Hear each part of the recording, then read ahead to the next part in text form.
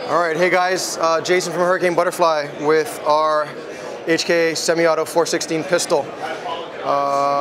We found some semi-automatic receivers in Europe, sourced them, and had them assembled into complete weapons. If you understand ATF, you know that stripped receivers can't come in and complete rifles cannot come in. The only way we could import them was as a pistol configuration, which we did. Obviously, this rear section is non-HK. We are using an HK buffer.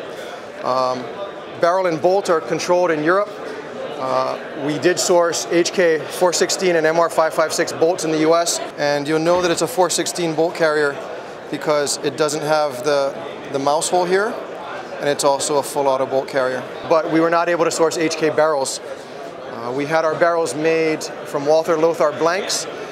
We had them treated in the same configuration, same manner as HK, and cut, of course, to the 416 drawings. So, except for the barrel and this rear end, it is a legit, complete HK416 semi-auto. Kind of a unicorn gun that shouldn't exist.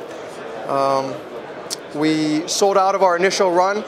We are preparing more for sale soon. We should have more within the next 30 to 60 days. MSRP, we're selling these for $12,500. I get it, you can build a clone for a lot less, but it's still not an HK416. These are legit Orbendorf made 416s, and they're unicorns.